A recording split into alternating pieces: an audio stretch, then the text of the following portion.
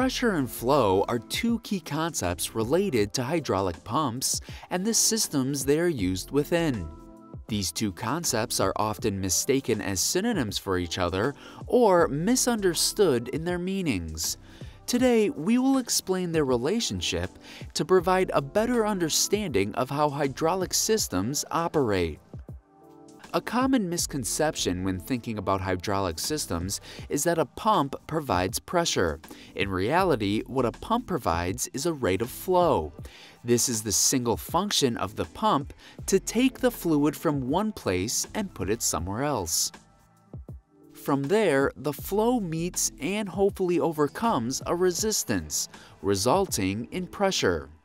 Pressure is a measure of this resistance as a force per unit area.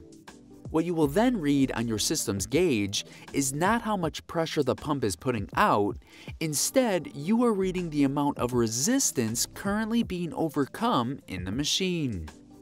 Your hydraulic system has now generated a large amount of power from a small amount of liquid.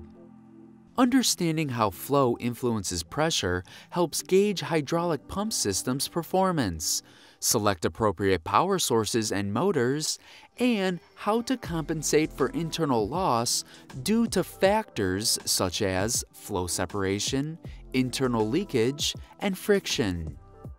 Be sure to subscribe and stay tuned to Galco TV for more tech tips.